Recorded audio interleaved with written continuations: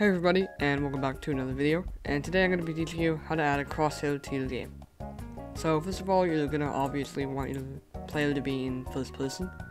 So you're going to go to Starter Player, go to Properties, scroll down until you see Camera Max Zoom Distance, and then just change that to 0.5. And then change your camera mode from Classic to Lock First Person. So now if you play the game, your character should be in first person at all times. And now, to add the crosshair, it's actually really simple. So what you're going to want to do is go to Starter GUI and add a local script. And then you're just going to call this local script whatever you want really. I'm just going to call it crosshair.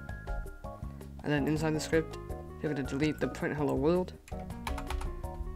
And you're going to type local mouse equals game dot players dot local player colon get mouse.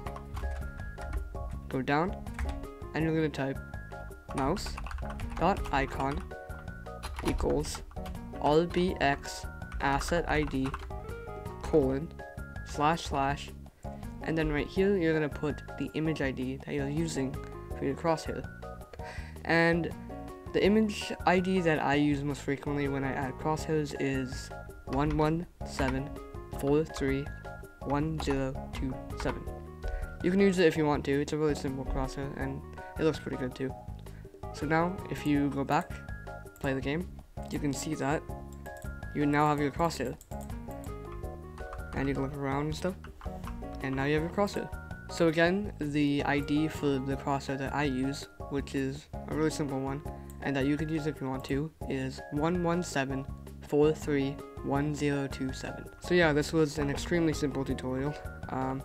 Hope you guys learned something new, and I'll see you in the next video. Bye!